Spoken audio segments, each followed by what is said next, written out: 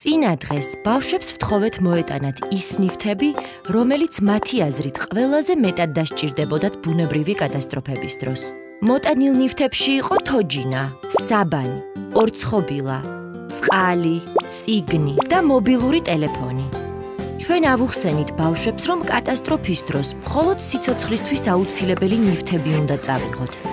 ეს ნივთებია წყალი, ორცხობილა, მობილური ტელეფონი, სასტვენი, პირველადი დახმარების ჩანთა და სხვა საჭირო ნივთები. ყველა ეს ნივთი უნდა მოვათავსოთ საგანგებო აღჭურვილობის ჩანთაში, რომელიც გასასვლელ კართან უნდა გვეკიდოს.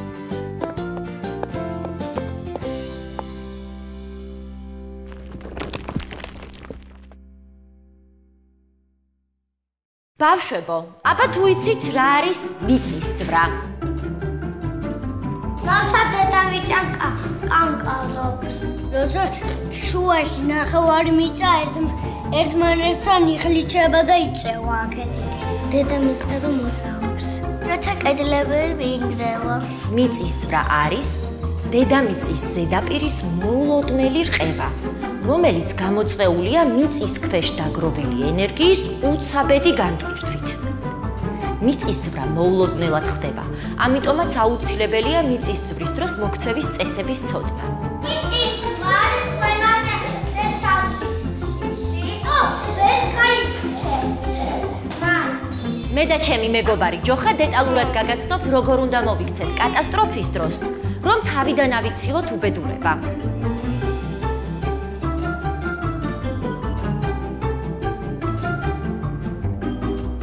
კარგად დაიმახსოვრეთ ყველაფერი, რადგან ხვალ გამოვავლენთ კლასის მაშველს.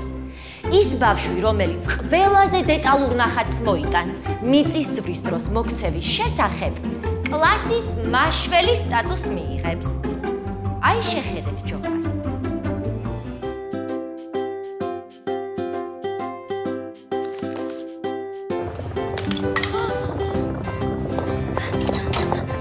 არ შეიძლება გარეთ გაქცევა. მიწისძვრის შემდეგ 10-20 წამის განმავლობაში ბიძგები ძლიერდება.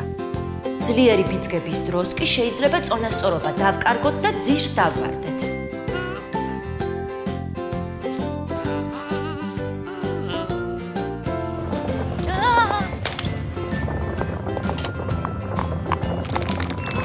მიწისძვრის დროს კიბით და ლიფტით სარგებლობა საშიშია, ამიტომ ჯობია ოთახში დავრჩეთ და დაცული კუთხე მოვძებნოთ.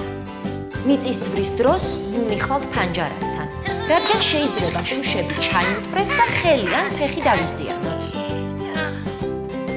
თავარია არ დავიბნეთ და მოქცევის წესები გავიხსენოთ. შეძვერით მაგიდის ან მერხის ქვეშ და მის ფეხს მოეჭიდეთ.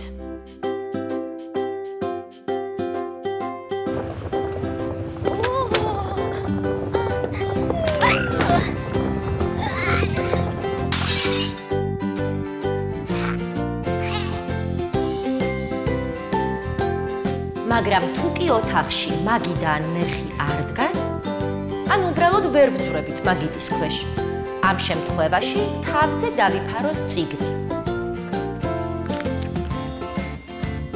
აი ასე. აბა გვაჩვენე ჯოხა.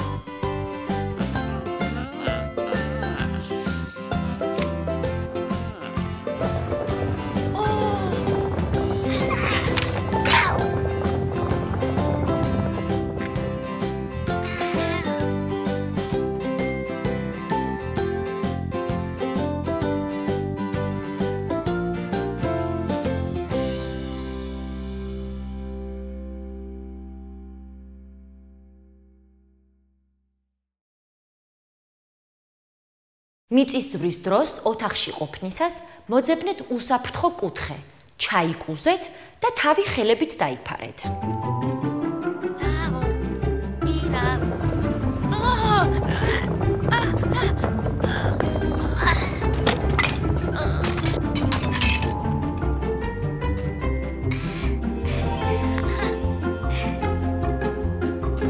ოჩახ ჯოხა, აბა ისიც მითხარით, თუ კი მანქანაში ხართ, როგორ უნდა მოიქცეთ?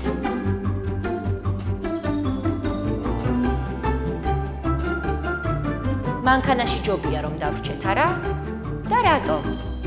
თავზე რო არ დაგვეცეს. მანქანა დაგვიცავს ხომ ასეა? ახლა კი გადავიდეთ ძალიან მნიშვნელოვან ნაწილზე. როგორ უნდა მოვიქცეთ მიწისძვრის შემდეგ? აბა ვინ მეტყვის? როგორ უნდა მოვიქცეთ მიწისძვრის შემდეგ? 112-ში უნდა დავრეკოთ.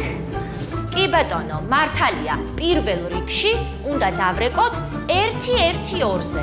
ხოლო სანამ მაშველები მოვლენ, ჩვენ თვითონ უნდა ვიყოთ მაშველები. ამისათვის კი რამოდენიმე წესი კარგად უნდა დავიმახსოვროთ.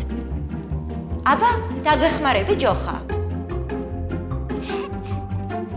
უპირველეს ყოვლისა შეამოწმეთ თქვენი სხეული, ხოლო შემდეგ გარშემომყოფების მდგომარეობა.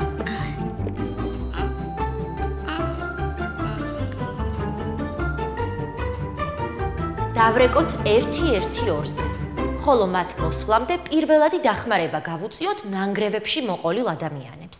ფრთხილად გამოვახოთ კარადის კარი, საჭირო ნივთების გამოსაღებად. აუცილებლად გამოვთოთ სახლში ელექტროენერგია. თუ მთიან მხარეში ხართ, მოერიდეთ ქვათაცვენასა და მეწყერს, რომელიც შეიძლება მიწისძვრის შემდეგ განვითარდეს. აბა, ყველამ დავიმახსოვრეთ წესები. მზად ვართ სახლში მიწისძვრის დროს მოქცევის წესები დავხატოთ. დაიმახსოვრეთ, რომ ყოველი თქვენგანი შესაძლებელია მაშველი გახდეს, თუ კი სტიქიის დროს მოქცევის წესები გვეცოდინება. მოდით კიდევ ერთხელ გავიმეოროთ წესები, რომ არ დაგვავიწყდეს და კარგად დავიმახსოვროთ.